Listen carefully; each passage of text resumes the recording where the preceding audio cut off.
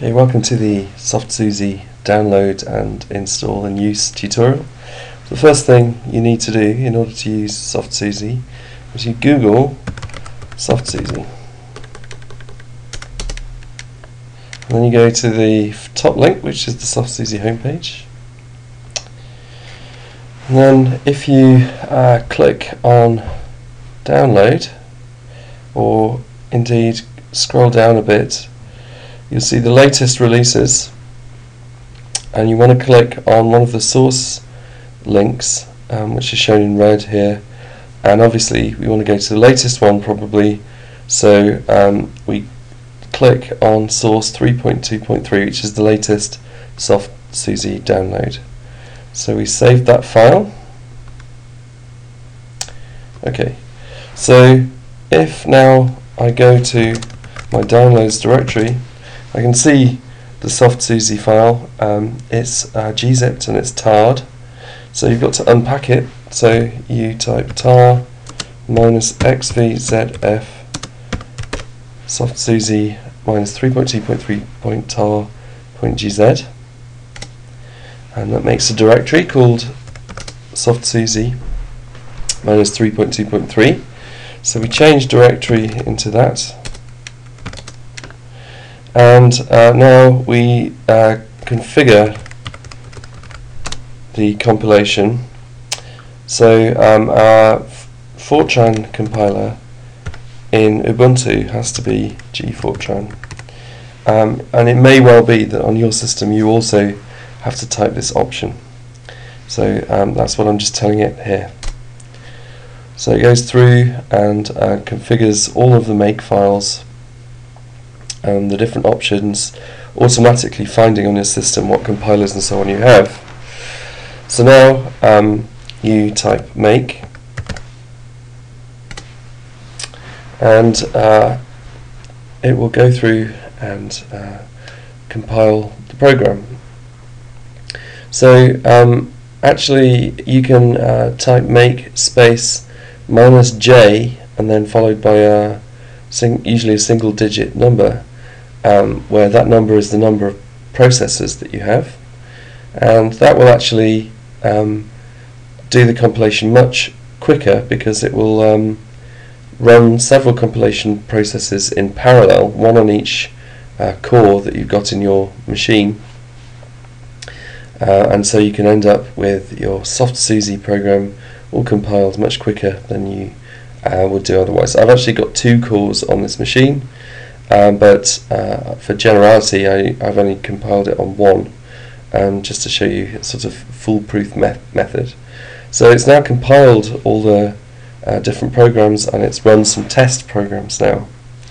So if we have a look and see, with quite a lot of files in this directory, but the first check you want to do is to try and run the softpoint.x executable. So if you just type in /, which means run softpoint.x, then you should get this error message printed out. So SOFTSUSY was expecting some inputs, and the different kinds of inputs it can take are written here. So for instance, if we want to do a sort of anomaly mediated SUSY breaking type computation, we can go to see this line, and it tells us what numbers we should put in. So we type the executable name, tell it it's anomaly mediated. I'm going to pick M0 is 130 GV, M3 halves is 20,000 GV, for instance. Time beta is 10.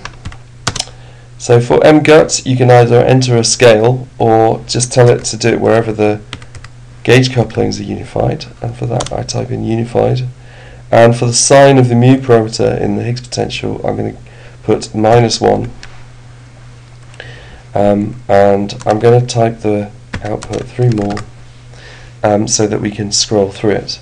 So if I do that, it gives us output in the SUSY Lesucia code format, and first of all we see our input parameters. It tells you what standard model inputs you've used, then the different AMSB parameters here, If we scroll down, then it starts to tell us the masses of the superparticles that we have. So, for instance, the gluino comes out to be minus 475 GeV, and of course that minus sign is a convention. These are Majorana fermions, so it's just it doesn't mean that it's some weird tachyon. It just means the conventions on the fermions have been taken to have a minus sign. So if we scroll down, we can get more information about neutralino mixing and so on. So that's the way to run SOFTSUSY for 1 point. You can run it on your own SUSY Lesucia code file. So if I look at this file, Lesucia input, I'll show you it here. Okay, so here we have an example input file. So this one is a sort of CMSSM or MSUGRA type model with these standard model inputs and these values of scalar and gaugino mass and so on. And I can run this point, which is stored in a file called Lesucia input, like this.